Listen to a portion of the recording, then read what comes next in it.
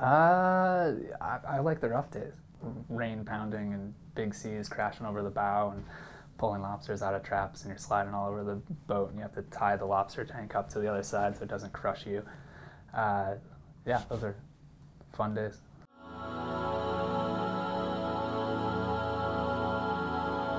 They don't talk, so it would be more of, you know, trying to get me kind of a thing, but if it's my best day, he won't.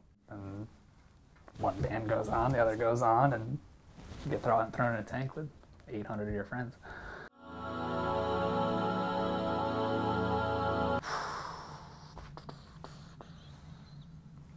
I'd say a person without hands.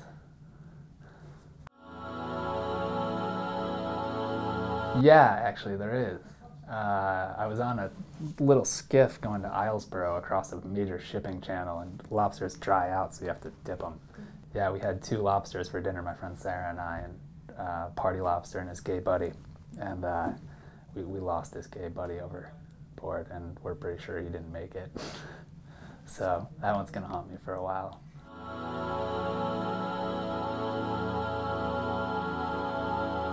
Yeah, I do. I was just getting ready to have a ton of 8-year-old sex, I guess.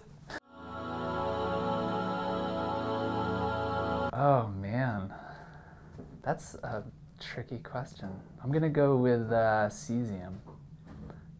When it breaks down, that's what makes up the atomic clock, and so you can measure how cesium atoms break down, and it's the most accurate way we have of telling time.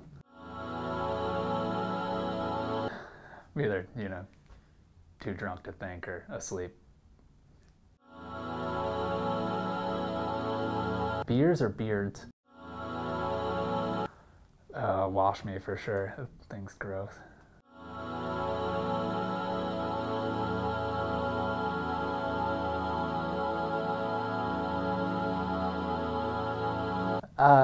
You know, that it doesn't really relate to my degree.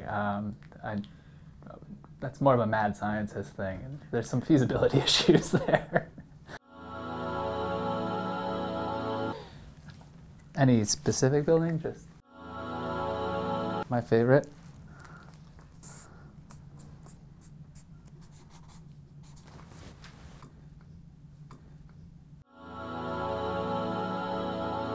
Oh, Chef Boyardee raviolis.